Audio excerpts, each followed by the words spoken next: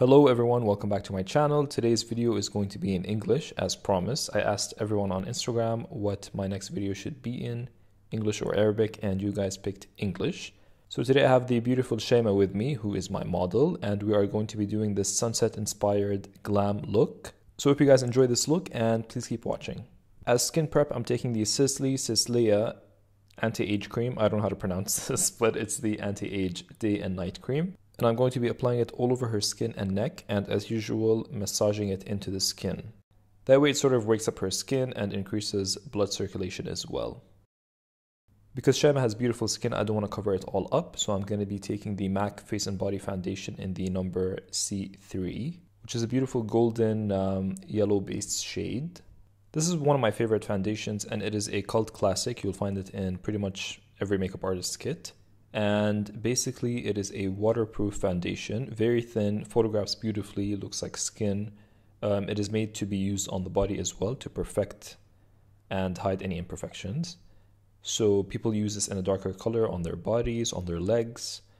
It's transfer proof. I love it, but make sure you wash it well with a pretty good makeup remover once you're done, because it could clog your pores because it's very waterproof. And I'm just applying that all over her skin with a brush. I feel like this also works best with fingers if you warm it up between your hands and then apply it, because it kind of gets a bit sticky, so it sets. And then you would need to powder it down because it's a very shiny finish, unless you like that look. For concealers, I'm taking the MAC Select Cover Up Concealer in NC30. This was actually one of my all-time favorite concealers way back when. But I stopped using it for the longest time because I was discovering new things. But I really love this concealer. And lately when I've asked a lot of people what concealer they use, this one always pops up. So I'm just going to be applying that with a beauty blender. For contour, I'm taking the Charlotte Tilbury Hollywood Contour Wand in the light to medium shade. This is, I think, the first time I use this, and I really like it. It's a great product for beginner contouring because you can't mess this up. It blends beautifully and leaves a contoured bronzed look. So if you're looking for a contour that's a bit expensive but blends beautifully and looks pretty amazing, this is one to look for. The highlight version of this is pretty much my #1 favorite liquid highlighter.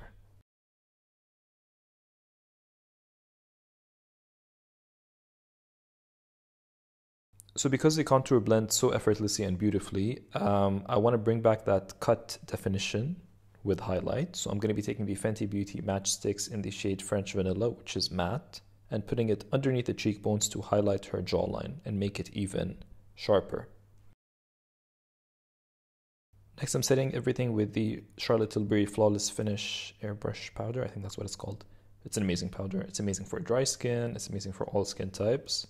I wish they had a bit more shades, but I find the 3 shades very universal, which is the light, medium, and deep or dark.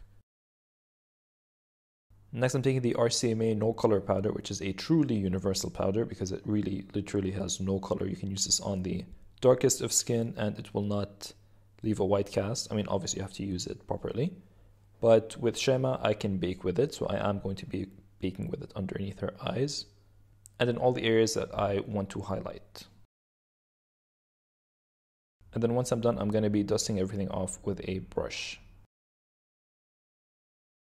As an eyeshadow base, I'm going to be using the MAC Pro Longwear Paint Pot in the color Quite Natural. I love this color because it mimics that natural like darkness around the eyes, but it's a very beautiful color. And I'm going to be using that mainly in the outer part of her eye, outer half. Does that make sense? Yeah, and underneath the eyes just a bit. And this is just going to act as a base for me when I put the shadows that I want to use. And then I'm going to take the Charlotte Tilbury Eyes to Mesmerize in the color Bette. Bette. That sounds so English when I said that. And I'm going to be putting that on the eyelid. Again, acting as a base for the next shimmer shadow that I would want to put. I've been pretty obsessed with brown pencil liners lately, and this is the MAC Teddy Eye Kohl, which is one of my favorites. If you want a less shimmery version, I would recommend the NARS Mambo. That is my all-time favorite pencil liner that's brown. And I'm going to be creating a wing as usual.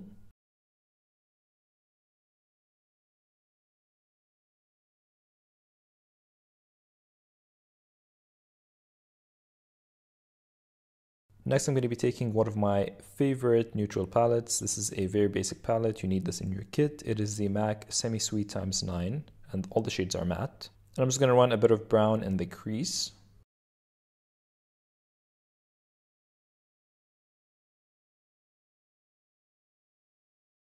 And I'm going to take this MAC palette from the Chinese New Year collection, and dipping into the peach shades, I'm going to be putting that in the crease and blending.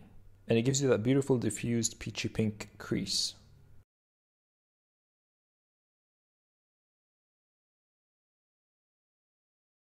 Next, I'm going to take the Charlotte Tilbury eyeshadow palette in the Vintage Vamp, and I'm going to be taking the pop shade. So in each palette, there's a pop shade, which is the pressed glitter shade, and I'm going to be taking that with my finger and applying it to the lid. That is the best way to use them, as demonstrated by Charlotte Tilbury.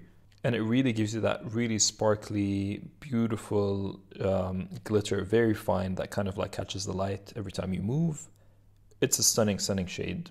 And I'm going to be taking a bit of the burgundy maroon shades and putting them in the lower lash line and just a tiny bit over the pencil liner that I did.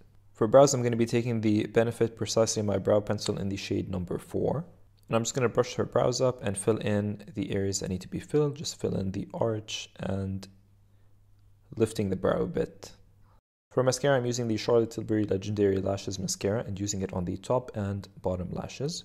And to contour, I'm going to be using the Kat Von D Shade and Light Powder Contour Palette, and I'm going to be using the contour shade that's in the middle. And sort of going over the areas that I contoured with the liquid contour before.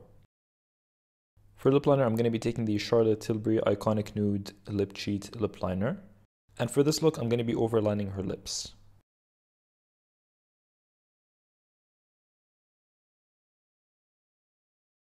Next, I'm going to be taking Penelope Pink by Charlotte Tilbury again and placing it all over the lips for that really sexy nude lip.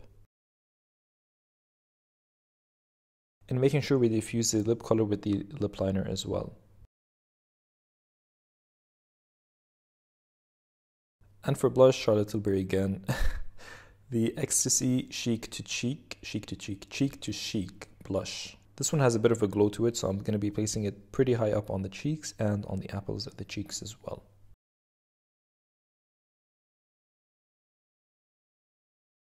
One of my favorite highlighter palettes currently, this is the MAC Hyper Real Glow palette in the shade Get It Glowing, which is the more golden one. There's a more pink version as well.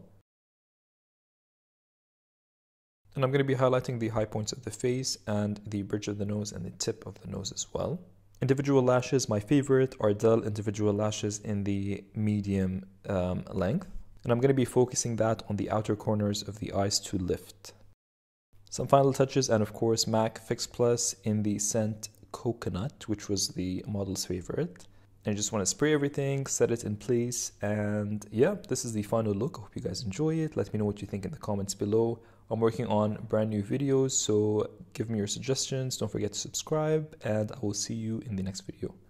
Bye!